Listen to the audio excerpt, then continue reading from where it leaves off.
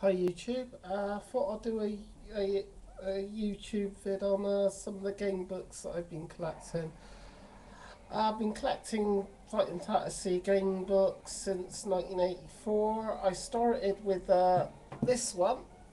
This is my first one, uh, City of Thieves, which is practically one of my absolute favourite books.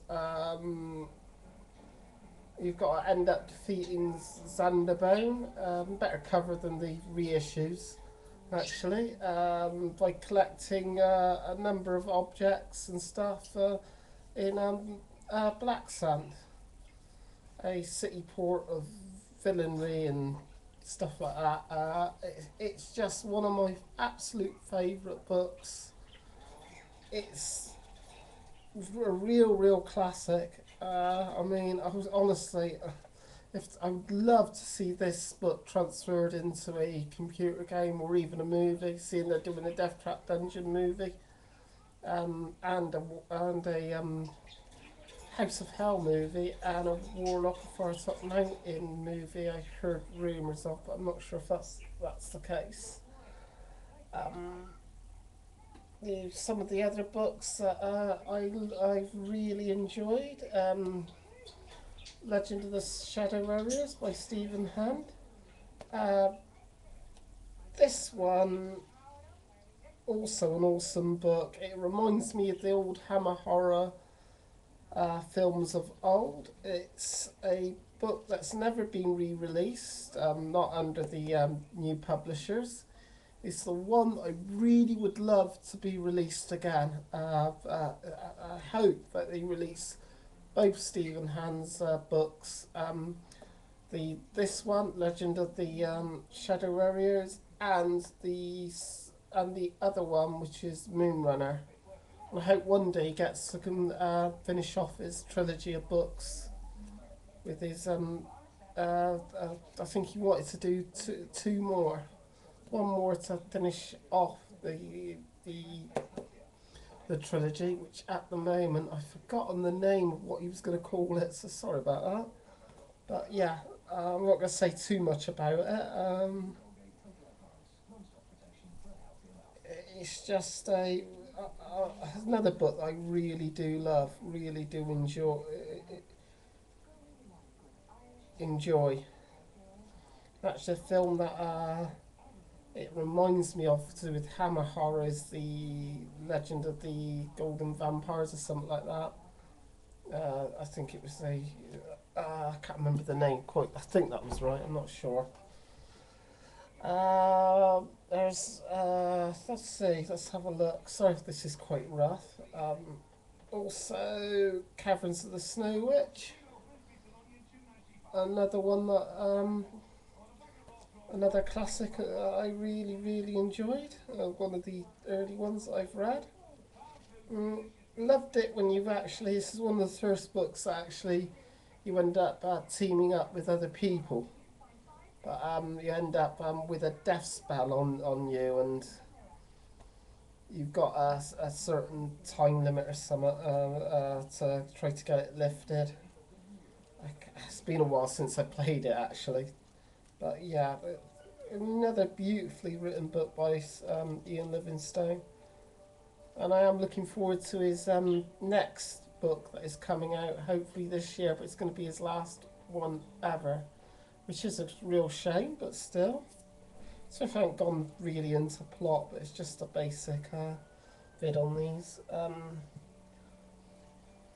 How many did that make?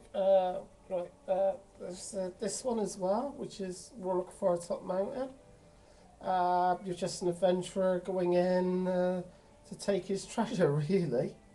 Put it basically. But this is the first. A lot of people say the best. I don't feel it's the absolute best in the trilogy of books, but it's a real classic and one of the best. I mean, I do prefer City of Thieves over this one because City of Thieves was my first book that I ever actually brought. That was actually at Croydon Hall Boarding School, and it was from it's a man named Richard that got me into it. He did I think I said this in another video. He did some Judge Dredd cartoons and stuff like that. Really great cartoonist. I hope he's actually gone back to that. But yeah, he introduced me in by reading it out to the other kids. He was also into Dungeons and Dragons, which I love. And I've been into Titan Fantasy ever since. So thanks to him, really. I've been into the role playing, the war gaming, and these books. Last but not least is probably one of the very best books is the Howl of the Werewolf. Really fair. It's not too difficult. The difficulty rating is absolutely set right for a Titan Fantasy book, and it is Jonathan Green's best, if not the best game book out there. I mean, I've had a few attempts. I haven't gone back to it, but I will do sooner or later. You're just trying to get to the next town, but you go out after, through the night to try to get there. You get bitten by a werewolf, and you got to find a way of actually lifting the curse. It's as simple as that, really. But there's other sort of like mini adventures along the way. It's just so beautifully written, and the actual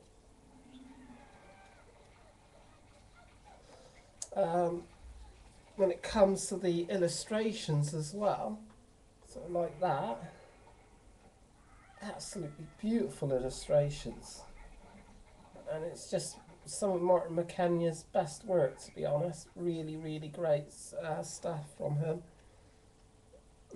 He seems to be the main artist they're using for a lot of the books now, is Martin McKenna. It was no bad thing. I wish they would actually let Tony Howe illustrate a book. He's been wanting to for some time, so I'd love for them to at least use him at least once more. That's it, yeah. Yeah, I know it's rough. I just thought I'd do a quick, well, not quick, but just a video on Titan Fantasy books, which I absolutely adore and love, and may it long continue. And hopefully in the next couple of months, we'll see the new Ian Livingstone book. Also, I think it's definitely next year, the book's turned 30 years old, so that'll be the anniversary year of Titan Fantasy, so I'm looking forward to some new releases then. Some new books, hopefully more than one new release next year, seeing it's an extra special year. And hopefully we'll see some re-releases that they haven't published yet, ever. Hopefully. Hopefully they'll do that. But yeah, these are great books.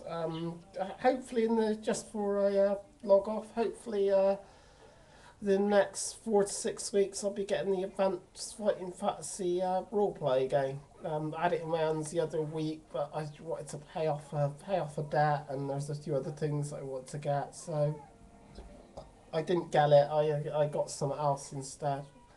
Hopefully in the next couple of weeks, by the end of the month or even July, I hopefully have the Advanced Fighting Fantasy book, and I'm really looking forward to running it. Till next time.